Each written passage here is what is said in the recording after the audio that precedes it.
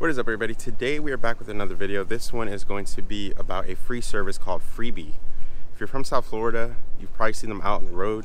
I don't know if it got your curiosity, but it did to me, and I've been researching how this works, how they're able to make money while providing free rides to everybody, exactly where they're located, what areas they service, stuff like that. I'm going to answer all of those questions in this video.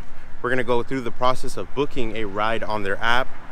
I'm going to let you guys know if I have any issues booking the Freebee service, and then whether it's worth it or not. I mean, it's free, so more than likely it is worth it, but is it seamless? Will there be any delays, issues, shortage of drivers maybe? I don't know. So I've actually had to walk a little bit to be in the service area so I can get picked up, and that's where this video will begin. All right, so we are in the app right now. I'm gonna throw it up on the screen. You can see that there are some things here that suggest where to go. Publix and Time Out Market, that is a dining hall here in Miami Beach. So right off the bat, we know that these are paid advertisements. We've already got locked down a major source of income for this, especially here in Miami Beach. Now they do service a lot of areas in South Florida. I will throw up the long list. There's over 20 places, even in St. Petersburg Beach, if you're ever by Tampa, or Virginia Beach way up north. But we can see now that we are in the range of their service. When I was outside of it, they were suggesting random places to go in like Delray Beach and then Fort Lauderdale, stuff like that. But we are now in the service area for Miami Beach. Unfortunately, they do not go to South Beach, so we're gonna have to stick to the mid beach. I think the furthest south they go is the Publix they're showing here, but we're going to request a ride so you guys can see how this works. We are in a random location. I'm gonna drop the pin where I am right now. Set pickup location. Now let's see, where do we want to go? You see here it suggests Prototype Gym and Big Bus Tours on Collins and 43rd. That's kind of nearby, so it doesn't make sense to go there. Plus we don't have a tour booked, but we see here categories like restaurants and bars, transit stops, sports and activities, colleges and schools. I think we're gonna actually go to the Publix it was suggesting. So there are two of them that are serviced in this area. It'll let you know which areas you can go to, and we're just gonna select Sunset Harbor. I like that Publix. So I'm gonna select Take Me Here. How many passengers? It is just one. It'll let you know if you need an accommodation like a wheelchair, car seat, booster seat, stuff like that. So it's very thoughtful. I appreciate that, but we do not need any accommodations. So we're gonna confirm the ride just for me. I'm currently in queue to be picked up by one of their drivers. So I guess that's the big thing right now. They're confirming the request, and if this takes a very long time, then I don't see how this can be a reliable way to get around. Especially here in Miami Beach when there is a trolley service, a free trolley service. Miami, downtown Miami, they have a free trolley service. So this would probably be beneficial if you don't have money, don't have a car, and you want a entirely free way to get to where you have to go, and it's in the service area. So right now we are still waiting. Whew, I guess I'll pick up from when we find a ride, and we'll see what time that was at. So my app just crashed, but we are still good. The message says, I'm finishing up a ride at the moment, dropping off current user and then heading towards you. So they are communicating. I can reply and say thank you or just close it. Is there a map of where the driver? Yes, there is. So they are by Pine Tree Park. Funny thing, I was gonna actually start the video there, but I did not want to walk that far. So as soon as they're done picking up somebody, they will come my way. Hopefully we have the vehicle to ourselves. Maybe we'll ask the driver a couple of questions, but I think I have them all figured out. The advertising is the major, if not the only source of revenue. There's also, by the way, cities that are adding this service into their budgets. We've seen it here in Miami Beach, city of West Miami. Let me not walk too far away from my pickup point. But cities are implementing this into their budget because it is very beneficial to expand transportation, affordable transportation to people. And it's a big plus in anyone's book. So regardless of how my experience is today, I am still fully supportive of a free service to people who need to go to work or school, and it's just like a short ride away. So A+ in my book, but let's see if this really is a seamless experience. All right, so it says in the message 15 to 20 minute ETA. That is not that bad. Hopefully it is accurate, but I am standing outside, so it is pretty hot. The good thing is you can actually translate it. It is an automated message, I believe, but you can hit Spanish and get the translation right in the app. Checking on my driver. It's still in the same location. Let me show you guys. It is still by that park, so I'm not sure if this is in real time. Hopefully we get an updated location, because I've been waiting out here for, I think it's only been 10 minutes, so it might be accurate.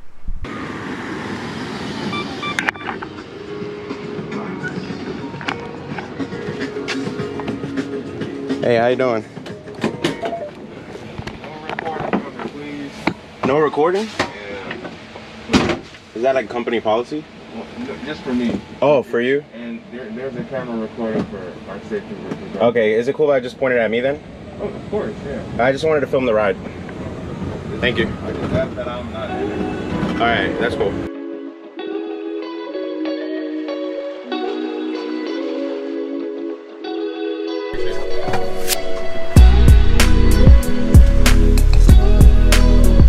Okay, so we just took the Freebee to Publix. Unfortunately, that driver did not want to be on camera. So bummer, we're gonna have to take another Freebee back anyway, and hopefully it's not the same driver. I will keep canceling until we get a different one that is more open to being on camera. So I did respect his wishes and filmed the exterior of the ride, as you guys saw, but it's not enough for me. It's not enough for me. I need to get the whole experience. I wanted to show you guys the entire interior of the vehicle, but obviously that included showing the driver. So let's go ahead and order another one. We have just ordered our ride back, and I am happy because it is not the same driver. No disrespect to him, but I want to make this video as immersive as possible, and I want to show you guys the entire vehicle. So our new driver is named Eloy, and I'm actually chatting with him now. He says to verify my pickup and drop off location, so I did, and let's see how long this will take. Joel? Yes, how you doing?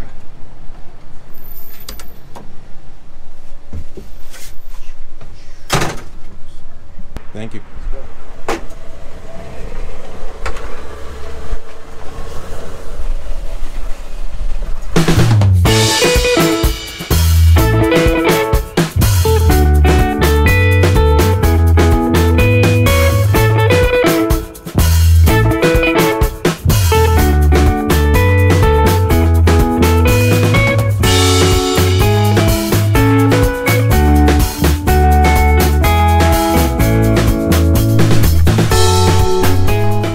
So much. Here you go.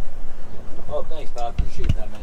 Thank you. You have a great day. Thank you. All right, let's go inside and do a review. We just got home, did Freebee to Publix, which is about 10-minute drive away, and then came right back home. So what did I think of it? Well, first of all, this was a seamless experience. The first time we got picked up, it was about 15 to 20 minutes, just like the app said, so it was accurate. It wasn't like, we'll be there in 5 minutes, and then they took 15 minutes. So good on them on being punctual. The second time around, we only waited about 5 minutes, and that's because I believe this driver was already free or starting his shift, because he was coming from South Beach, and that's not in the service area. So the first one took 15 minutes because they were already dropping off somebody. So this was honestly a really cool experience, and I'm trying to compare it to the trolley because it is a free service. But the main difference that I'm seeing here is the trolley has like 1 million stops. You're riding with a whole bunch of other people. I'm sure this one you can ride share.